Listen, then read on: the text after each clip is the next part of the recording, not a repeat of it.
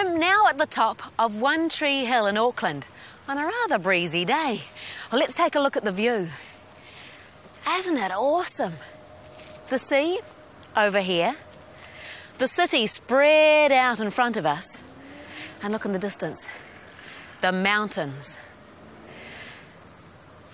I wonder how mountains are made. Out of ice, by the lava, with the rock, asteroids, by all the rain and trees, by God when the world got made, by mud, ice, by grass, with ice cream, dirt falling down, the stones get stuck together, ice, out of big whales with grass and dirt. This is a tricky one.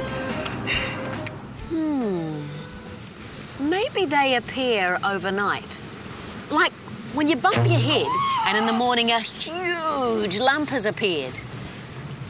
Or maybe there are salespeople that go around selling mountains. Yeah, get your mountains here. We've got new and used brand spanking new mountains. Best deals in town. Imagine the size of the truck they'd need to cart a mountain around. Mountains. Well, this is interesting. It's a recipe book on how to make mountains. Let's give it a go.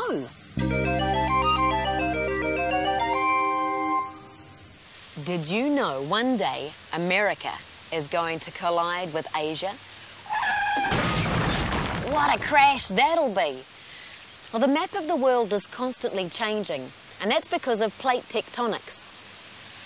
Imagine this is the Earth.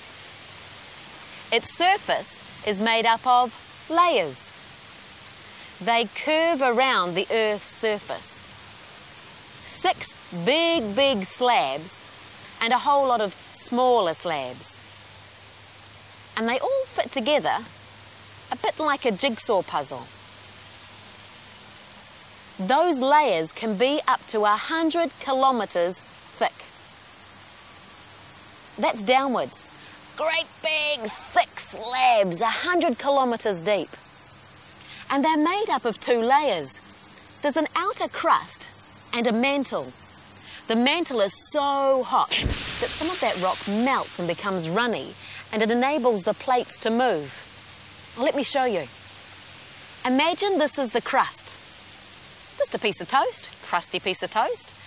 And the mantle is this smooth peanut butter. Now, the crusty bit is on the outside, so we need to flip this over. And my hand can be the earth. Now, because the mantle is not completely solid, it allows the plates to move around like this. Whatever you do, don't try this at home. Leave it to the professionals.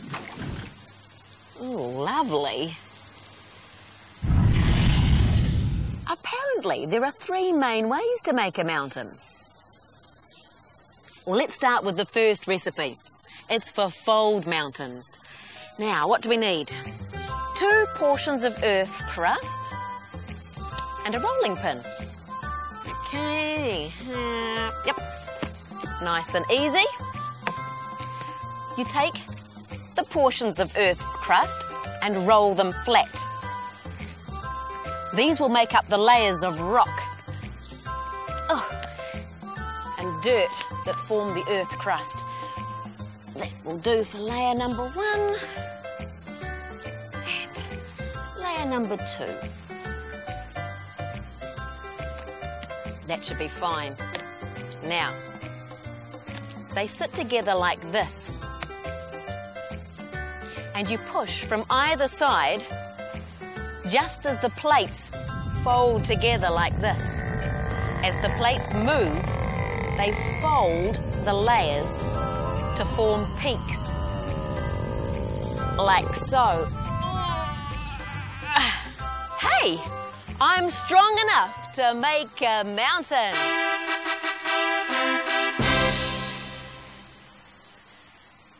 Well, this is how you make a fold mountain. The Southern Alps are fold mountains. Next on the menu are block mountains. Okay. We prepare the rock layers the same as before, rolling them out flat to create plates, about the right size, and another one the same.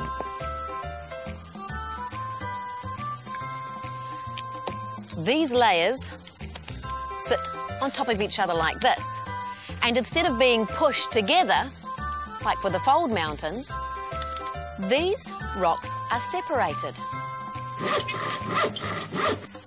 Block mountains are caused by the crust separating at a rift zone or a fault line.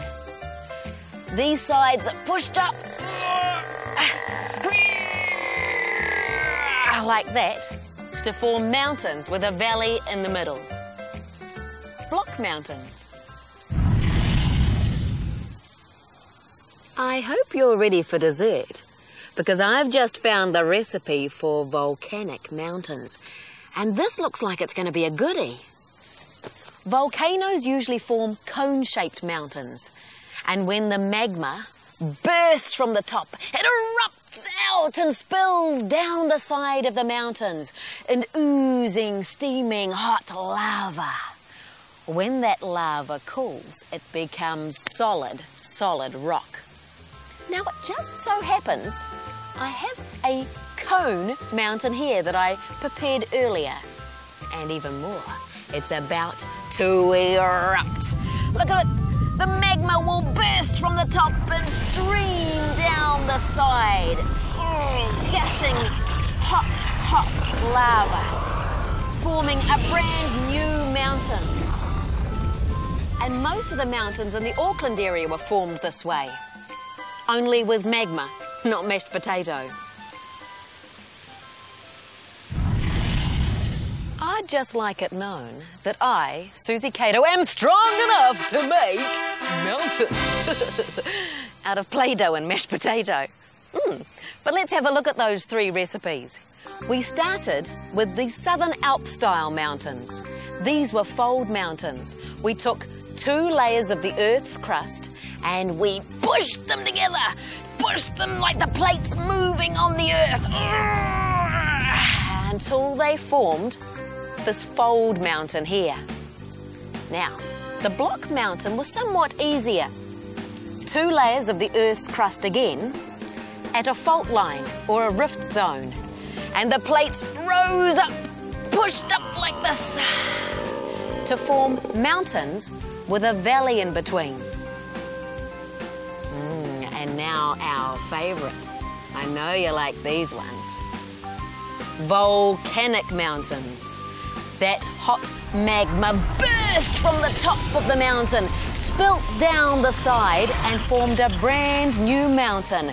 Piping hot lava formed into solid rock. Good enough to eat. Maybe not. Have a look at the mountains around where you live. Maybe draw them. And then get some friends or your classmates to try and guess which recipe you'd use to make them. You could head to your public library if you'd like some more information, or head to my website. I'm at www.suzy.co.nz. And I'd love to get an email from you too. Let me know how you're getting on with these experiments. Now, thanks for joining me. I'll see you again soon. Ka kite. To cool and solidify into solid rock.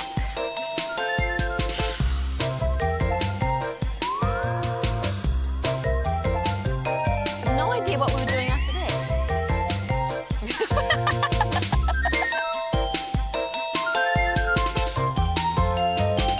Hey, Mum and Dad, thanks for paying your broadcasting fee.